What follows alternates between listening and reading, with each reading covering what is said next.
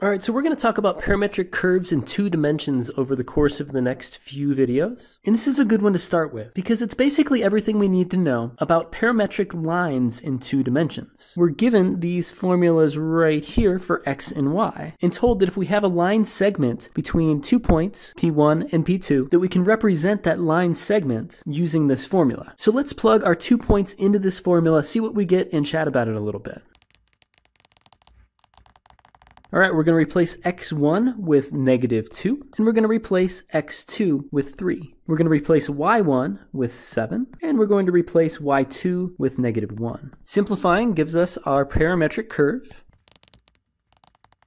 And what we're saying here is that our t value goes from 0 to 1. What you'll notice is this. At t equals 0, our x value becomes -2, and our y value becomes 7. That is the initial point that we were given up here. So when t equals 0, we start at our initial point. And at t equals 1, plugging t equals 1 right here gives us x equals 3. And plugging t equals 1 right here gives us y equals -1. The point 3, -1 is the second point that we were given, and that is our final point of our line segment. So what does that tell us about these line segments? Well, this number and this number here give us our initial point, and this number here and this number here tell us how much that x and y value change between time equals 0 and time equals 1.